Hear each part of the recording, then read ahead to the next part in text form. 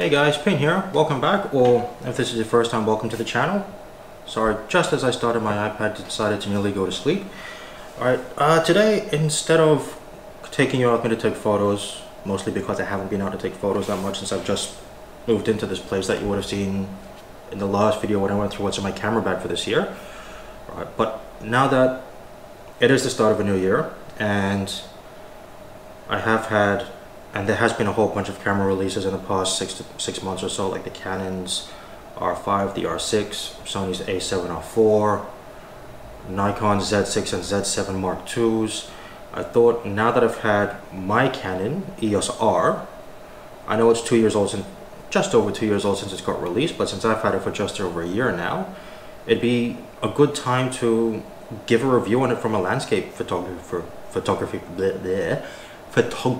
perspective, because I've been using it, let's say 90% of the time for photography and a little bit for street, but yeah, mostly for 90% of the time for landscape photography and the rest of the time for street.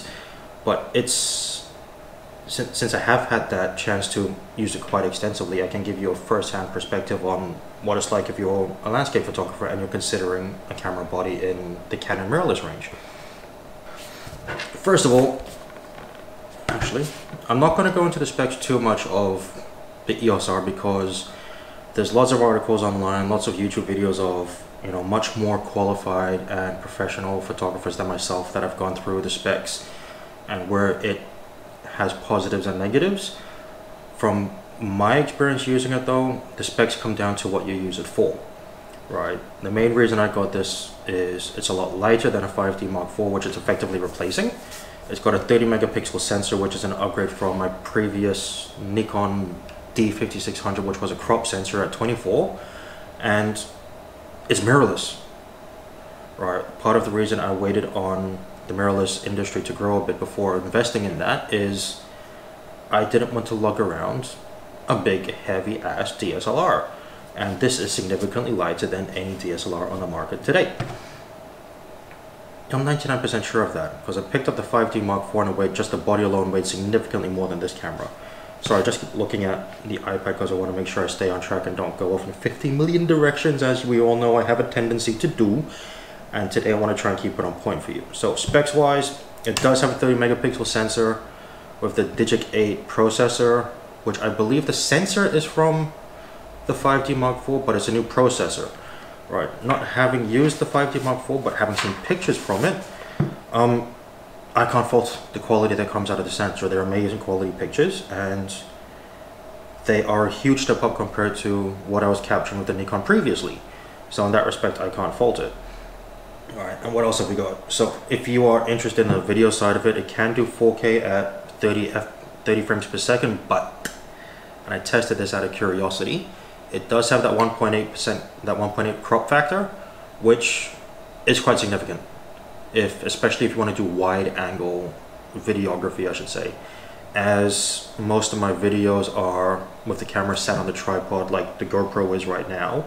I'm filming with the GoPro, that way I can actually show you guys the camera. Sorry, my phone just went off and it's meant to be on silent. If you are interested in videography, then depending on what style of shooting you do, it may or may not be applicable to you. I know it can do 60 frames per second at full HD, and 30 frames per second at 4K, but with that 4K crop. ISO range wise, natively it does 100 to 50,000, 51,200 I think it is. If I'm wrong, I'll put it down below. And I've just put it to 50. You can lower it down to 50 ISO or even bump it up to 100,000 and even 200,000 as well, I would think. No, not I would think, I think you can. I've never had to go that high though, even when I was doing street. The most I ever went to was like 2,500, maybe even, yeah, I think 2,500, because I'll get into the lens, because I'm not actually reviewing the lens, but the lens got in lens stabilization. It can't be in body, right? Which is one good thing to mention about the camera now, because I know that when this camera was released, there were quite a few, for want of a better term, criticisms about it. One being single card slot, right? For me, it's not an issue. I mean, I know this camera can handle UHS 2, This is a UHS 1, as you can see, because there's only that one single row of pins there. Pin is talking about pins. Sorry, it's an old joke that I've been getting since I was a kid, nothing new. Alright, then there was this touch bar on the back, which I know was very contentious. I have disabled it. That way I don't risk accidentally touching it for any way, shape or form. Because up here I've got this dial is my shutter speed, this dial is my aperture, and on this lens, which is the 24-105, IS, USM, etc., I've changed that so that the dial on the lens changes to ISO. But since 99% of the time my camera's on a tripod, I just keep it to ISO 100 and then adjust my shutter speed and aperture accordingly. And so far I've never really had to change that. And so now that I've had this for a year, and there has been those cameras I mentioned earlier that have been released, I started thinking, but also a couple colleagues, both at work and other photographers, have asked, would I actually upgrade from the camera? Because if you compare this to what's currently out there, it may not have all the features that other photographers would want. Right? And my simple answer is, at this point in time, based on camera bodies alone, no, I wouldn't upgrade it. Because, I mean, as I said, most of the time my camera's on a tripod. The images that come out have been amazing. I mean, miles ahead of what I was getting with the Nikon. And I'm not bagging Nikon, but it's just when you're using a crop sensor camera with an average lens, you're never going to get as good of a picture as you use with a full frame sensor and a decent lens. I'm not saying, and granted this is a kit lens, but the images that come out of there are still, you know, top notch. I have no doubt that should I put a much better lens on there, I will get much better, much clearer images and sharper images, I should say. Right, which is, that does sort of lead into whether I would or wouldn't upgrade. If it's just based on bodies alone and what has been released, right? So after this one came out, you had the RP, which was a 20 megapixel sensor, which was like, Canon marketed it as an entry-level full-frame mirrorless camera, and for someone who wants to get into photography and they want to get, you know, a full frame sensor and not crop, that's a perfect camera to start off with, because it doesn't, because you're paying, you know, a much lower price compared to even this, the EOS R, let alone the R5 and the R6 or Sony's cameras. You're getting enough features to give you a taste of what's current, of what photography is, without having to invest your whole, you know, get another mortgage out, so to speak. All right, but since then, Canon's released the R5, which is their currently, I would call it their flagship mirrorless camera, because you've got the like 45 megapixel sensor, you can shoot 8K RAW, you've got, it was like 20 frames per second on electronic shutter mode, and you can, but the big thing about it is the price tag. If you were to ask me today, would I invest, you know, $6.5 grand into a camera body, I would instantly say no. And that's purely because I cannot justify the cost of such a piece of equipment, and I'd much rather keep that body and invest that same amount of funds into more lenses, right? But then the question came, what about the R6? Well, the R6 is 20 megapixels, this camera's 30, so I don't see why I should downgrade the number of megapixels when my goal is landscape photography and to print images as large as possible. If I was doing more videos over photos, and you want a better low light performance, or for street photography and event photography and whatnot, where you don't have to worry about printing, you know, 30 by 20 prints, then I kind of make the argument for the R6, especially over something like the RP, if you need the higher frame rates and the better video features. But unless you need the features of the R6, I wouldn't even, I on a personal level, I wouldn't invest in that one either, because there is nothing that camera offers me that I couldn't do with my EOS R.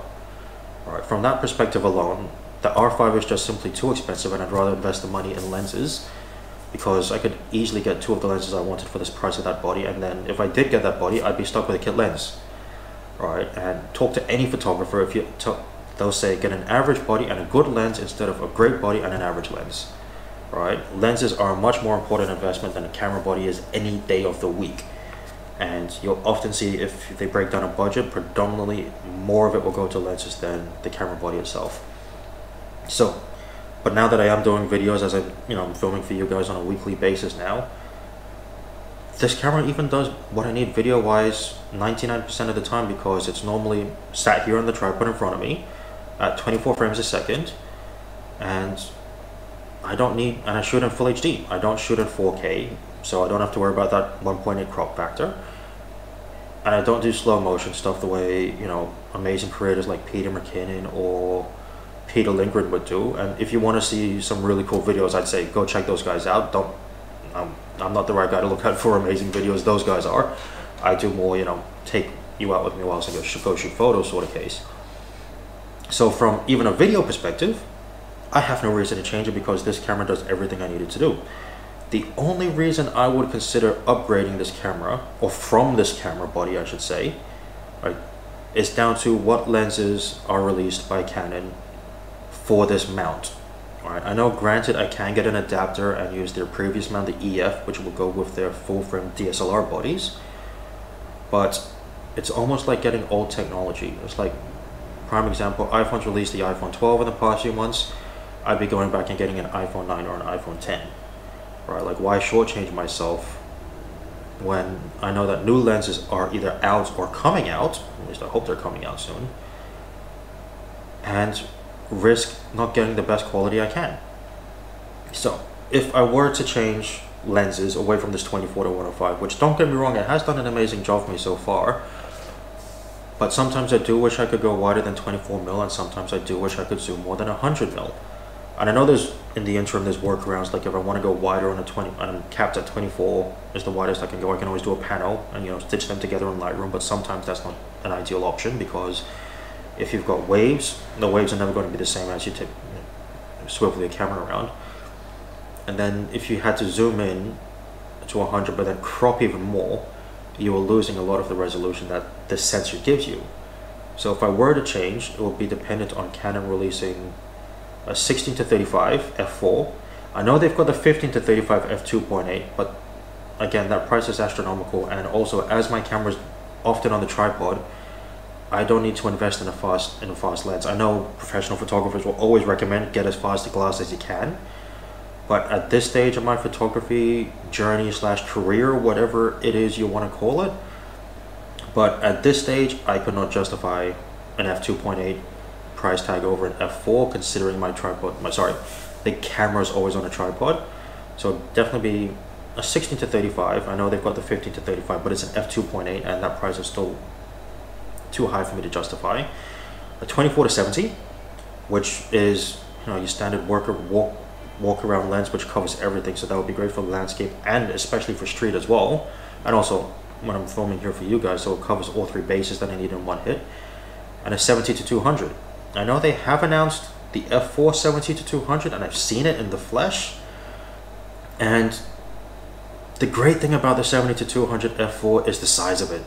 It is folded away, it is about the same size as this 24 to 105, and that's the best part about it. Whereas if you look at a 70 to 200 from any other brand, they're about that long at best, right, which takes up more space in the bag, weighs a lot more, and if you want to do long hikes or long walks, that weight will eventually get to you.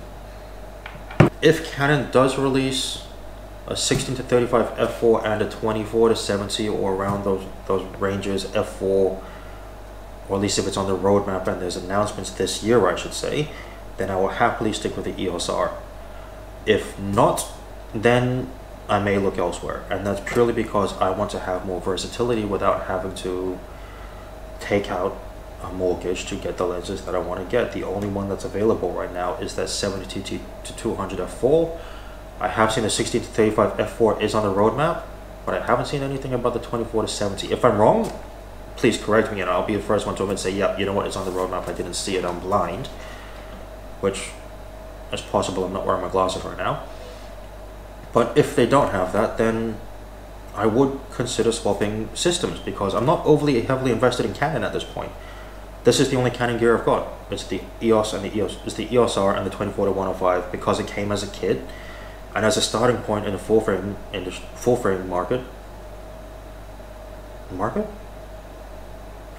equipment, it's perfect. As a starting point, it's perfect. It does damn near everything you needed to do. When I went traveling in Thailand for 2 weeks, it covered everything I needed. when I wanted to go wider, I just simply did what I mentioned earlier. You know, you do a panel and you stitch them together, which I do promise I will make a video on that for you.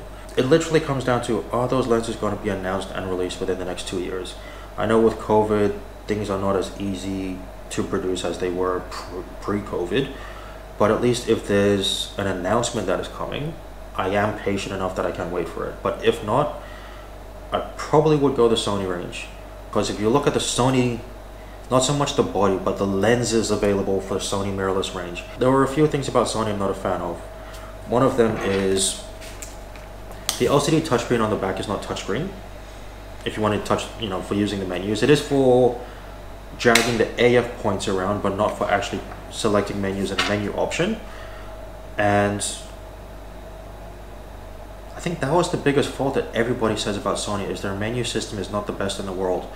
But as I'm I'm not trying to brag here, I'm just, you know, repeating what many colleagues have told me over the years, is that and the fact I love my IT stuff, is that since I'm a bit of an IT nerd, learning menu systems and setting up the way I want them to be set up is not too hard for me, and it's something I'm happy to spend my time doing.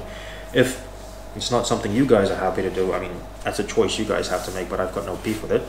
iPad, stay on, please. Alright, and so that is the only system I would look at this point in time, if the lenses I would like to get from Canon are not available. And that's literally it. It's down to the lens choice. It's not because I think Sony's a better camera, so they have a better sensor. I think Canon's got some of the best sensors, and the colors, more importantly, that come out of it are better than the other two.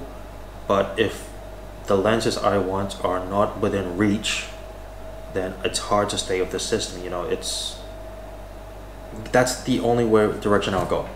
Right. And also because if I did want to do a bit more video work, just for this, you know, out of curiosity, learning, trying something new, then at least with Sony you do have more options, or more capabilities in the bodies, I should say, than you do with Canon, unless you go for like the R5 or the R6, which even the R6 at 20 megapixels, that cost is like $3-4 grand or something just for the body.